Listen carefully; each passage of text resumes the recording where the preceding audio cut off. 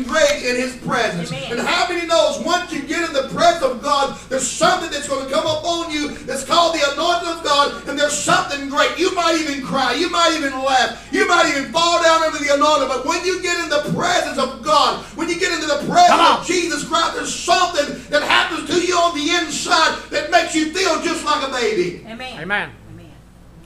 The Bible said, unless you come humble as a little child, you'll no wise enter into the kingdom of heaven. Amen. This lady realized that she was in the presence of somebody holy. Amen. She realized who this Jesus was. And it didn't matter how much money she paid for this spikenard. It didn't matter how much she paid for this ointment. That she had to do something that was great in His sight. Amen. Amen.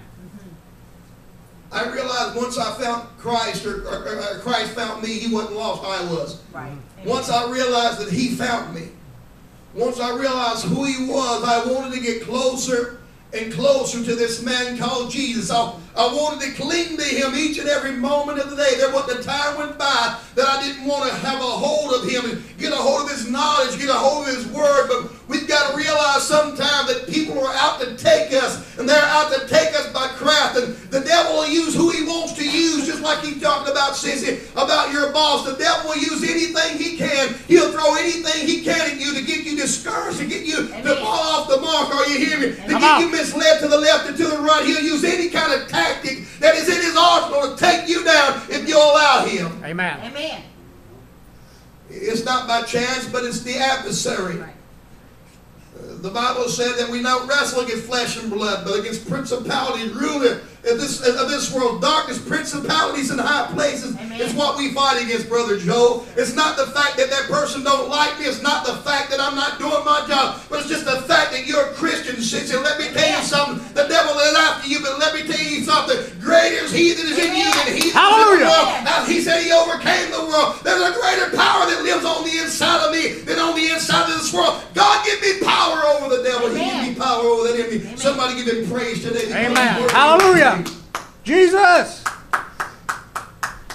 We talked this morning about the tactics of Satan and how he's going to try to get you.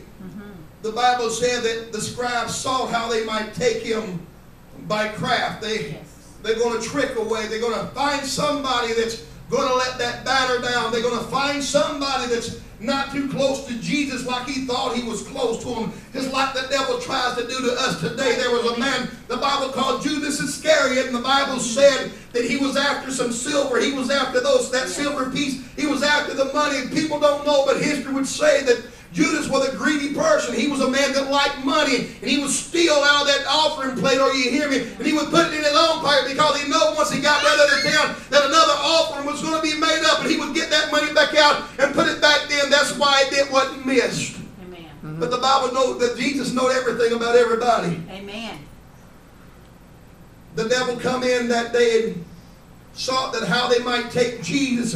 Maybe he might slip up in a word. Maybe he might slip up in what he does. You might be at work, brother, and somebody looking at you. And believe me, if you call yourself to be a Christian, somebody's looking at y'all too. And they're looking at your life each and every day. And when you're at work, what people's trying to do, and it's not really the people, but it's the adversary of the devil. Right. He's like a roaring lion seeking who he may devour. And he's got people looking at you. Just wait for you to slip up. Just wait for you to say something wrong. Just wait for you to do something wrong so that he can enter in and take you by craft. Amen. Yeah.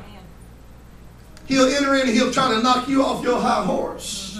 Yes. He'll try to take you down. That's his job. And he does a good job at it. But guess what? He has no power over us. We got to realize who we are in God. I realize who I am in God. I'm not just a piddly person. I'm not just Pete Clark. But when I'm in the power and the anointing of God, I'm a mighty man of valor. Ain't no devil in hell can take me down then. Why is that? Because there's an anointing that comes upon me. The Bible says that anointing destroys every yoke of the enemy. And how many knows that the anointing on us will destroy every yoke? Amen. The old devil thought that how he might take Jesus by craft. Yeah. This little lady, no doubt, paid good money for that alabaster box of spikenard. That was a very precious thing, Brother Joe, back in those days.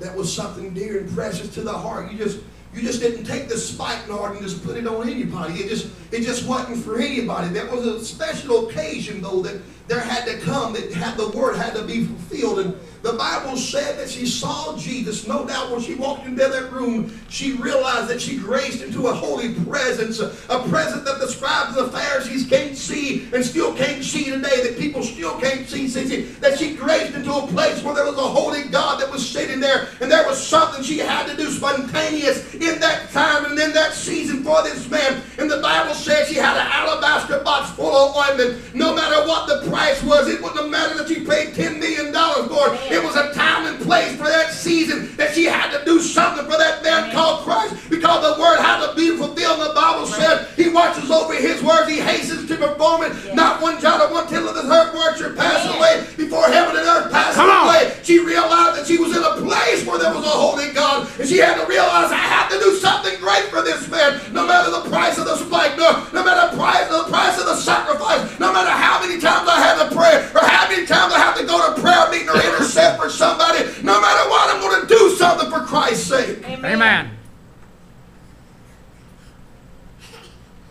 She made a sacrifice of a very, very precious ointment. And the Bible says she broke the box and she poured it on his head. Hallelujah. It didn't matter the price. Come on. It didn't matter what it costed. There was a time that she had to do something spontaneous for this presence that was sitting there before her. We've got to realize there is a great presence that comes when we get in one mind and one accord and we agree together. There's a great presence. He said, if any two agree as believe in that thing which he prayed, he can ask it. And God said he'll do it for him. Whether you two are gathered in my name, there am I in the midst. And we got to realize there's a holy God in the presence of us today. We've got to realize that we're going to have to do something spontaneous today and say, Jesus, it's me, oh Lord, standing in the need of prayer. I got a brother, I got a sister that's on crack cocaine. I got a sister that needs help today. I got one down of cancer in my family, and I need a great presence. I need a great God that can get a hold of them and touch them, not by what man can do, but by what a holy God can do. A divine power greater than mine that can get a hold of them. I need you, Jesus, today. Amen. I need you today. She needed something. She had a purpose for that time and season. The Bible said, I think it was verse 8, she did what she could do. Yeah. She couldn't do no more than what she could. That's right. But the Bible said that the scribes got mad. They got mad. And the Bible said there was great indignation against her that day, because they thought this was a waste. How many times, Brother Joe, we darkened the door of the church? How many times have we prayed to God and people will look at us and say, that's a waste. Yeah. Amen.